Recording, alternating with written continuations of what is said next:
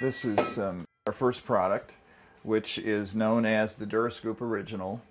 And it came about because we were at the time cleaning up after I think 7 cats, and there's a good chance that the Durascoop might go away. Chuck Firth is an American dream. He started his own business in Batavia, Illinois in 2002 with a unique idea, and now sells the most popular kitty litter scoop on the market. Owning my own business was really a dream come true. Lawyers 2,000 miles away are using a California law to potentially put Chuck Firth out of business while lining their pockets with millions.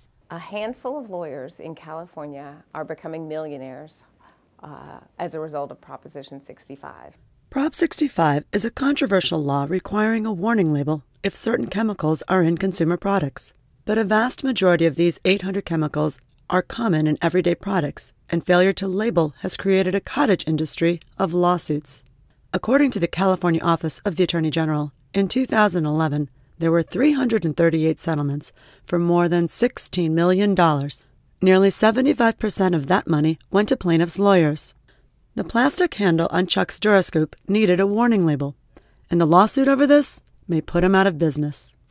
Come on, heel. Oh. We created value where there was none before. These guys are skimming off the backs of people who are actually doing all the innovation, creating the value, adding to the economy, and they're laughing all the way to the bank. For more stories, visit facesoflawsuitabuse.org.